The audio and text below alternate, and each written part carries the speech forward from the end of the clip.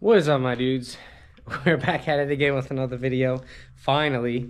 Yeah, so funny thing about that is I lost my GoPro and shit.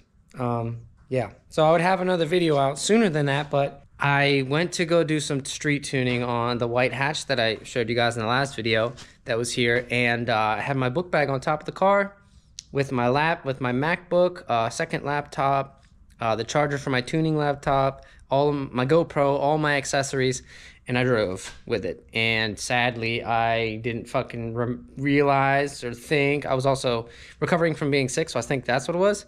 But I lost that shit. Someone picked it up right away, and they didn't turn it in because they're horrible people. But I lost it. So the white car went home.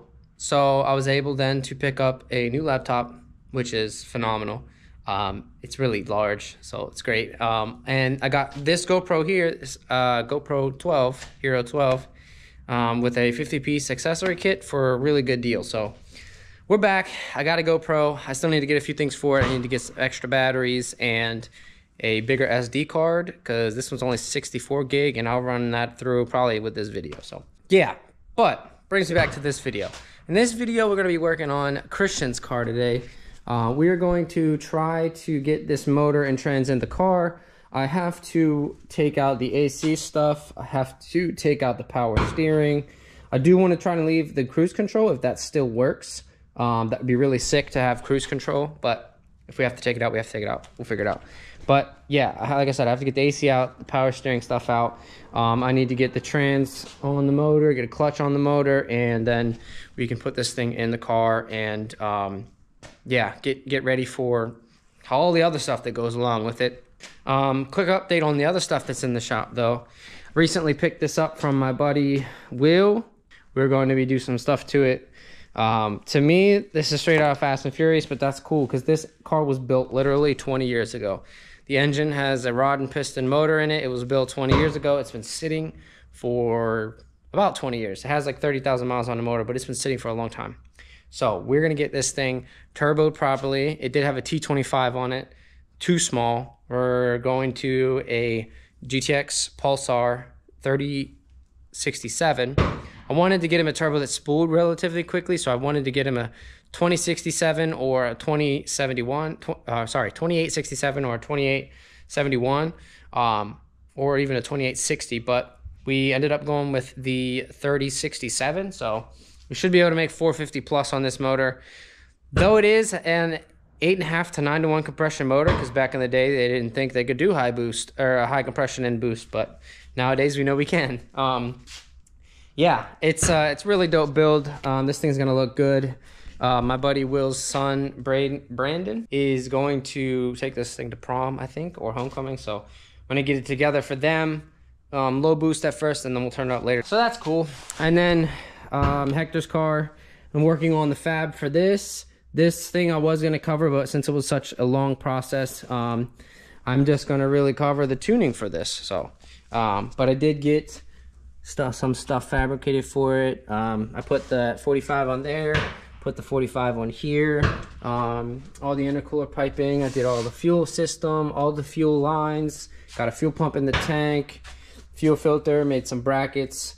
This is a Vitara build. It is a stock rod Vitara build, so it's fairly low compression, but we're gonna see what it makes. Big ass throttle body, so it's gonna be hard to drive. This is a 90 millimeter on a 1.6 with a 7.5 to 1 compression, so it's gonna be on and off. But we're gonna get this thing going. So yeah, that's what else we've done in here. And also, like I said before, Carlos's motor failed because cylinder 3 exploded. The actual piston exploded. So yeah, I'm gonna get back to it though. I'm gonna start taking some stuff out of the bay here, see what all we need to keep, see what all we need to take out, and then we can mate the clutch onto the motor and the trans and try and lower this thing in today. And that would probably be all for this video, but I want to try and get this thing in, so let's go. All right, so I got all of the AC stuff out. This is my first time taking AC out, and believe it or not, this bitch still had a charge. So that shit blasted off like an Elon Musk rocket. Like that shit was, I almost got it in my face. Scared me a little bit. I knew it might have been charged, but I wasn't sure if it had a full charge, and it bitch had a full charge. So, so far I got the AC out. The bay's looking a lot more bare, so that's good. Right now I'm working on getting the power steering stuff out, but I'm not sure if we're going to get rid of the charcoal canister or not. I'm not sure if you can keep charcoal canister on a boosted setup, I'm not sure, because you might blow boost into the tank, and that would not be good.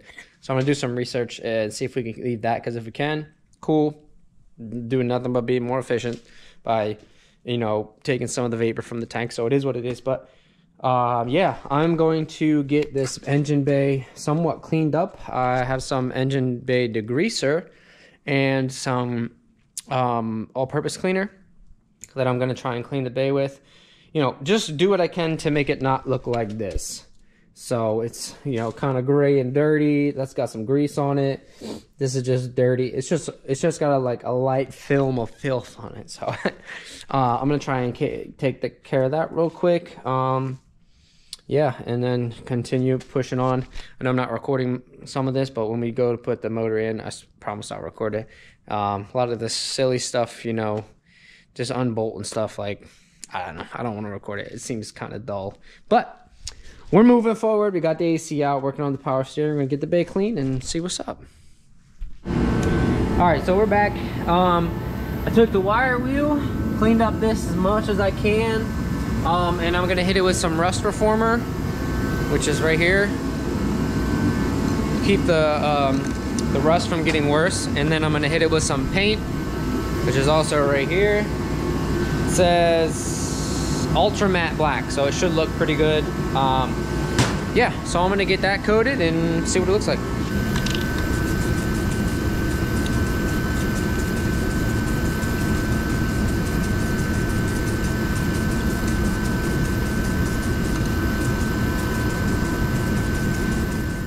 Alrighty, this actually looks really good just for a rust reformer. I'm kind of sad we're gonna be painting over top of it, but I got this acrylic ultra matte to put on here, so hopefully it looks similar to this. This actually looks really clean, so yeah, fuck it. So the paint looks good. It looks really clean. It doesn't look as good, I guess, as the rust reformer did, but it does look good. It looks clean, so it's gonna work. It makes the bay look really nice compared to the rest of it. So I'm gonna go ahead and get the mounts in here, and then we can see about getting the motor mounted with the clutch and the transmission. All right, so Christian went with an action clutch. We got the flywheel, pressure plate, and the clutch disc in there. I don't think it came with flywheel bolts or pressure plate bolts. So we're gonna need those because these are what came off the motor. They are stamped AT. No, it's hard to see, but automatic trans, they're shorter, so we can't use these. They won't have enough bite. So we need manual trans flywheel bolts. But we're also going with then some Yonaka motor mounts, which look really nice and really clean. These things are gonna hold solid for all 300 horsepower. So they look really good. Got a manual T-bracket. So yeah, we're kind of stuck right now until I get the flywheel bolts. So here what it is. Merry Christmas, everybody. It's December 27th. We're back to this. Finally got the ARP flywheel bolts and the pressure plate bolts. So I'm gonna go ahead and move on here. Get this pressure plate flywheel mounted, get the transmission mounted to the engine, and try to get that baby in here. So let's get to it. All right, so ARP calls for thread locker on the threads. I know you probably can't see that, but thread locker on the threads, if you can read it, and assembly lube underneath the cap of the bolt. So I'm gonna do that real quick, get these things lubed. And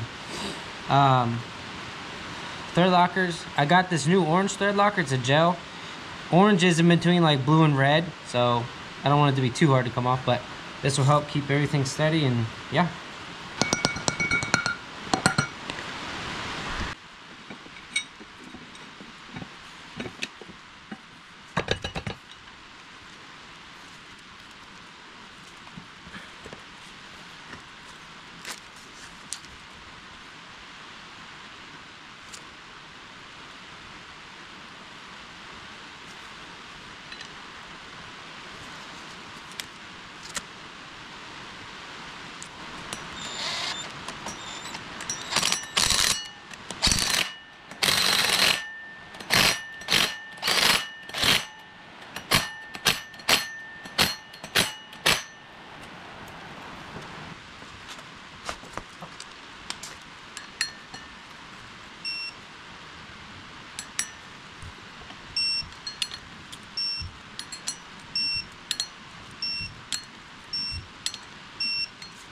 Okay, so the ARP suggests 95 foot-pounds using the specified lubricants, and I used them, so 95 foot-pounds. Should've never come off.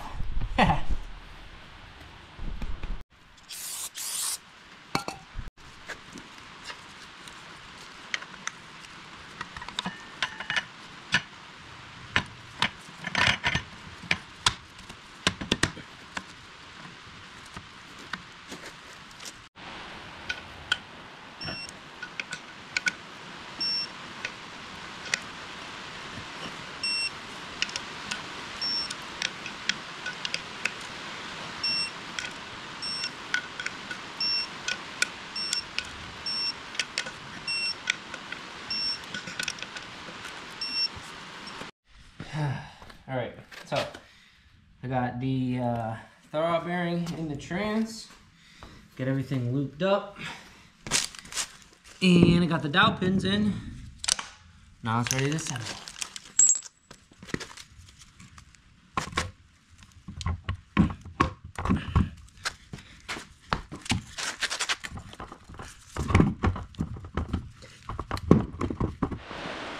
Well, I fought with that for a little bit. The dowels weren't the cleanest things. They were a little bit bitched up, but made it work. It is together. I did what you're not supposed to do and used the bolts, but everything rotates freely. Everything's cool. The dowels were just a little, I guess, out of round, but they all went in. It went on together perfect. Everything's tight. And now we can try to set this thing in the bay after I get the mounts in there. And yeah, I'm excited. All right, so the other day, I went to Harbor Freight, and I thought about changing my ways. So I'm not putting the motor in from the bottom this time. I bought this leveler so that when we lift the motor up, we can have it level and put it in the car level. So yeah, it's pretty simple to set up. I have the transmission case bolt here holding that chain, and then I have a bolt down here for the alternator, or not alternator, I'm sorry, AC bracket holding the chain there.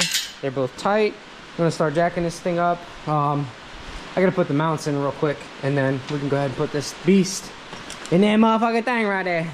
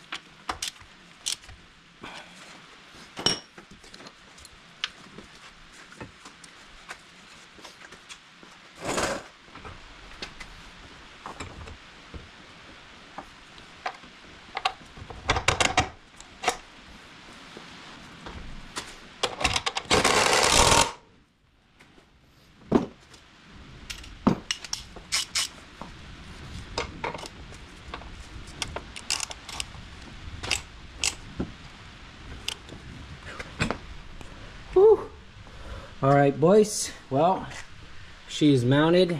All the bolts are tight. I tightened this one. She's in there. Still have to get the torque mounts for the front and the bracket put back on for the torque mount here. And then all 5 engine mounts will be in place. Yeah, this is exciting. This is so exciting because we've been waiting to put the motor in this car for a long time. I've been set aside with work and we were waiting on some parts. Finally got the parts.